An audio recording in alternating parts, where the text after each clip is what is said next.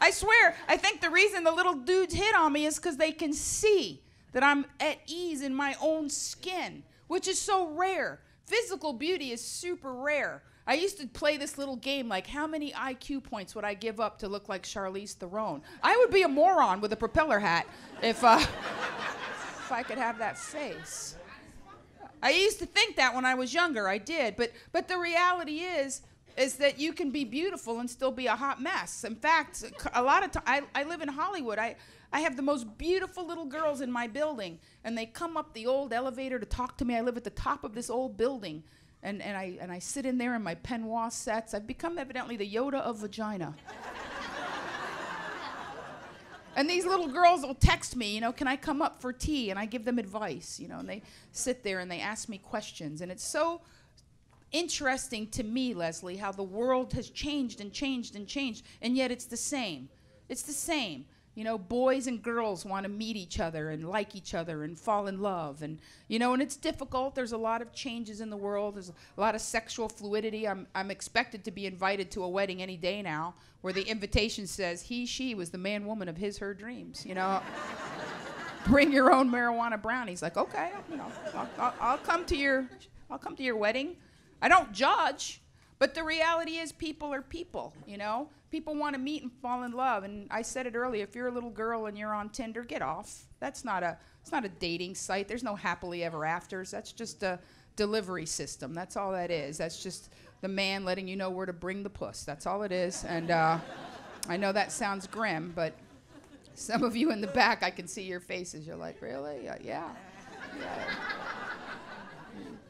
I remember meeting men the old-fashioned way at work while I was married.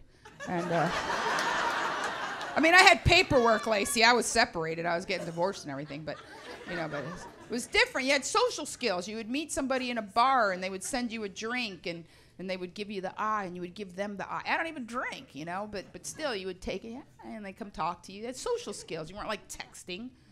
And you weren't just looking at pictures of their head, you know, their head, you know. Like, what if you meet a dude and his head looks normal and you show up and he's in princess pants? He's in, like, little jeggings, you know? What do you say? Like, I just saw your head. This is not working for me at all. This is not good. And it doesn't account for energy. Everything is energy. That's why even a synonym for the word money, legal tender, is currency. Currency, energy. There's some things that are more cash than cash. There's some things that are more money than money.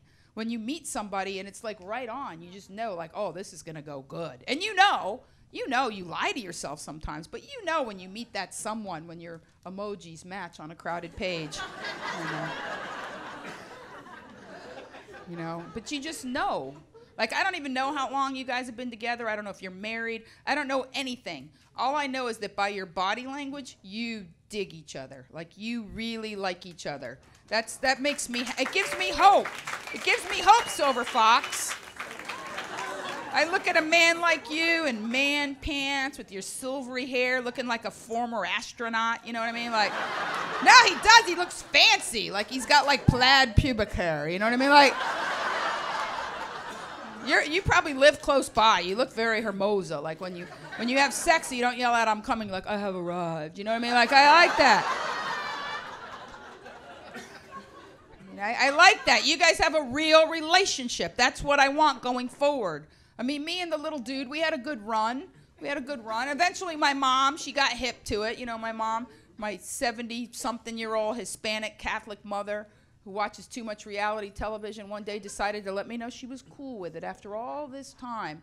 She's like, Mija, I understand, I get it now. You guys are like friends with privileges. She thought she was being cool. To hear that coming out of her mouth, like, freaked me out. After 3 failed marriages trying to make her happy, and she finally says, I get it, I understand, do what you want. You know, there's no chance of me having an accidental pregnancy at this point. So she says, I don't care, do the math. So she says, you know, I understand. And in my heart, I felt bad because I thought, you haven't caught up with me yet.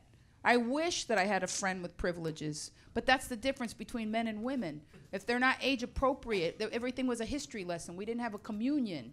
We didn't have an interaction. He wasn't my friend with privileges. It was more like the hang and bang. You know, You know, it's like Netflix, a breakfast burrito, and some wiener. You know, I mean, that was it. I mean, I'm not proud to say that. I'm really not proud to say sometimes I didn't even want the wiener. I just wanted the movie and the breakfast burrito. I was like, we just hang out and go to a diner, you know. But I look forward. I'm grateful. I'm grateful. I look forward. That's the exciting part. Yes, there are some setbacks to being older, but I'm very excited about the future. I understand this world. I understand this world because I'm probably like the world's oldest millennial. You know, I've always been, no, I'm serious. I've always been a little different than other people. Like, I've always been green. I used to rinse out Ziploc bags. Like, back in the 80s, I would rinse, I'm serious. I've saved tin foil and, like, straighten it out. I do. I got that from my grandma. And I tell people, Latino people aren't green on purpose. We're green because of our lack of green. So we learn to recycle and make use of things. And I never ate like movie theater food. That was like, now who would eat Jordan almonds? Nobody would eat that stuff full of corn syrup anyway. But back in the day, I didn't eat it because my grandma would make us stuff to take to the movies to sneak in. And we didn't just sneak it in. You know, it wasn't like we were sneaking in like popcorn of our own or potato chips. No, we were sneaking in like arroz con pollo. You know what I mean? Like, we were sneaking in savory food in margarine containers because Latino people don't buy Tupperware. That's for rich people. The trick at my grandma's house was finding out which tub actually had the fucking margarine because we had.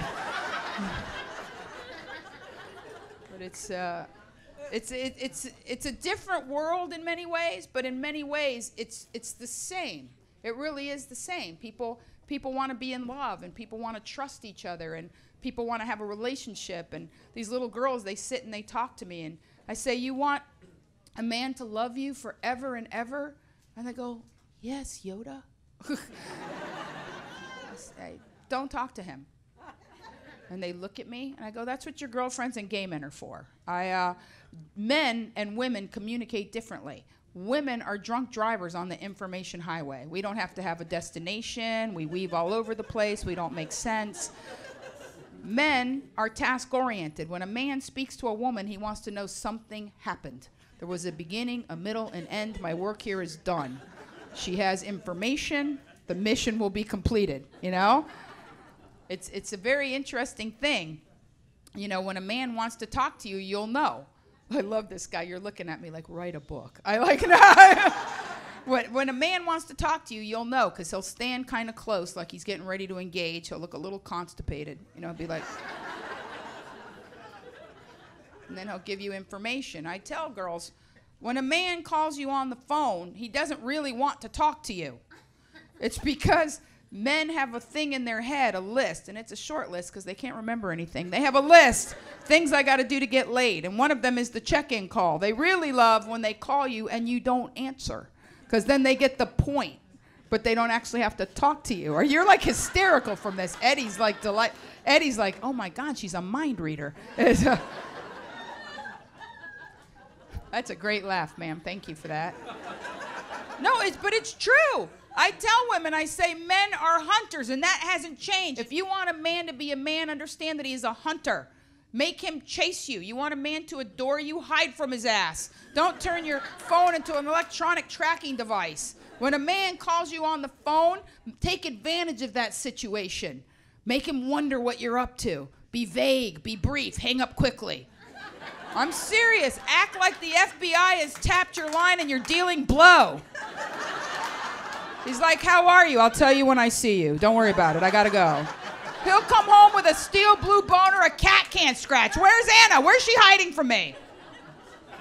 Men are hunters. Hide from him. Make him wonder what you're up to. The girls don't know that. Don't be obvious. You know, be a girl. Have a little mystery. You know, I tell girls, even you know, in the sexual arena, don't like unfurl all of your secrets the first time you go in the sack with them. Act stupid like you never saw one before. And I'm going to tell the guys, women are not visually stimulated. If you're a young man, do not send people dick pics. Nobody wants to see that.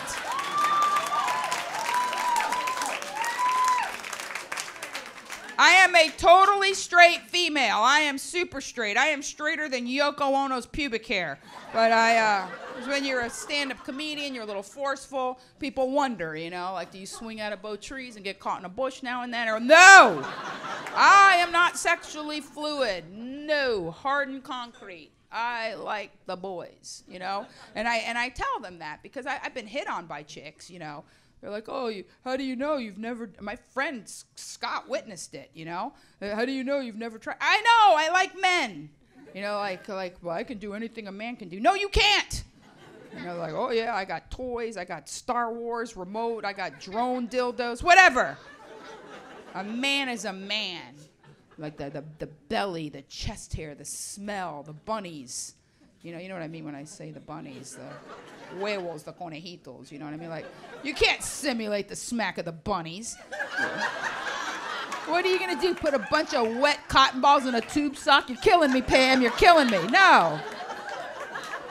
I went too far with that, I'm sorry, Leslie.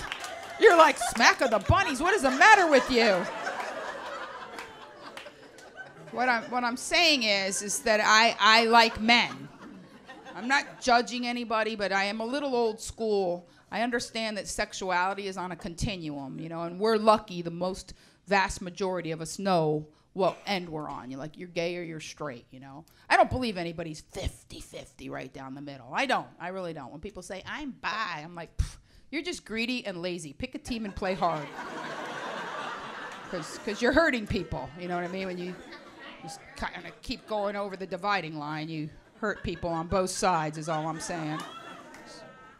But it, Lacey's looking around like, stop talking to me. It's okay. It's okay. No, but the thing is that you know what you like and you know what you want. And I'm looking forward. I'm excited. You know, I know what I want now, and I'm comfortable in my own skin, and I feel like I'm going to meet somebody, and he's going to appreciate that I am self-confident and happy. You know, I'm not all nervous. Like, you're a pretty little girl, and there's a pretty good chance if, you know, when you and Chris were first together, you know, I don't mean to make assumptions, but I think you've known each other in a carnal way, knowing how the world works now. And you know, but I talk to these little girls when they come up my elevator, you know, and we talk about sex, and I'm shocked at how repressed, how open they are in some ways, and then they're like, oh, I don't like that. That's a weird position. Don't sniff me there. I go, you want a man to love you, be self-confident. You just stand in the living room, you know, buck-ass naked, and just go like, yeah, let's do this. Do me any way you want, and when you're done, squeegee me and bring me a jelly donut. How about that?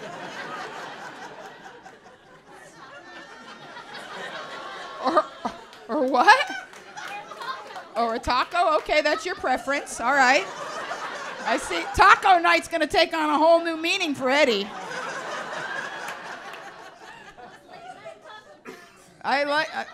This is a great audience.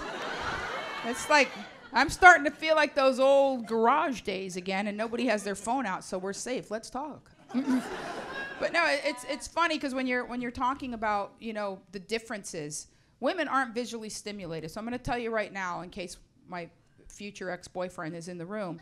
No, I've only gotten one dick pic, and it was on Christmas, which was really gross. I think he was trying to let me know, like, oh, this is what's going to fill your stocking. I'm like, whoa, whoa, whoa, whoa. Whoa. I mean, I speak millennial. I do. I sent the appropriate emojis, like Santa Claus hat, lips. You know, I sent like all the good XX, and then I get boom, wiener. Like, what? I tell young guys, because they ask me advice too. I go, you know, this is the relationship that you want a woman to have with your penis is the same one that Sigourney Weaver had with the alien in 1979, which is you have to think of romance as a movie. You know, and you wouldn't open the movie with the monster. You don't do that. You want the woman to simultaneously hunt and fear the monster. You know what I mean? You want her to be looking for it. And the first time she sees your monster, you want her to be in awe. You're like, oh, like that. You know what I mean? Like, you don't want it a little tiny on her phone. You want to be standing on a leather hassock with one candle with like a shadow puppet. You know what I mean? Like, jump down. It's huge, but I can control it. Don't worry.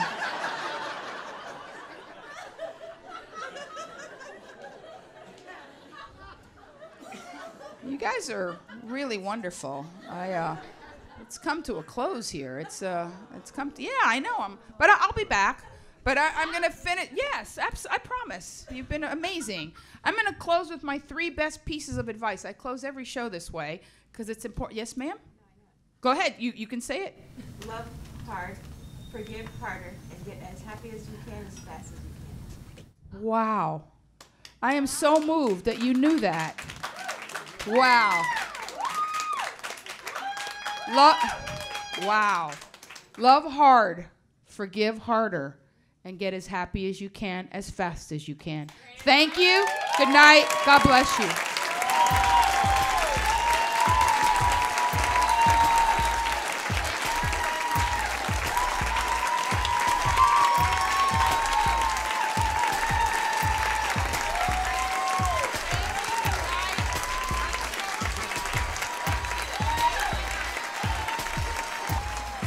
One more time for her. Show some love.